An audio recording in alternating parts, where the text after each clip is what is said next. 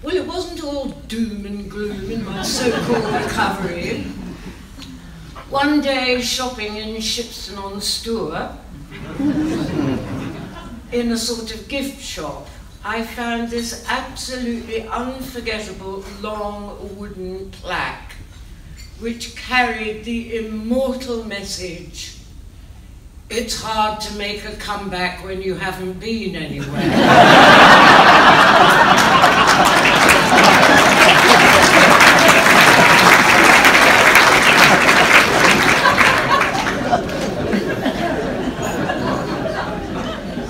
I stand here in a not inconsequential amount of gratitude and amazement.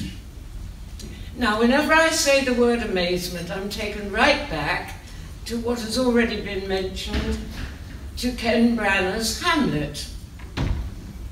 I played his mother. I was only 12 years old. And Ken, a wicked child, decided that the Elsinore Castle dog was called Amazement. The academics have got it already. Because there is a scene in which Hamlet confronts his mother in a very aggressive manner, and the ghost of his father appears. Ken was very safely facing upstage, and I was in full frontal revelation in the middle of the stage. For when the ghost said to Hamlet, "Look where amazement on your mother sits,"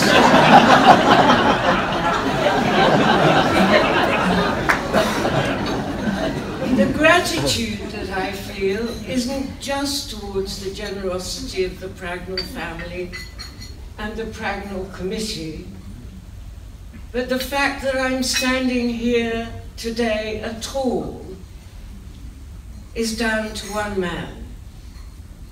The compassion and the generosity and warmth of human spirit that Greg Doran embodies. Now, I played the first scene of Richard II and the last scene of Henry V. Now, as the renowned Stanislavski said, there are no small parts, only small actors.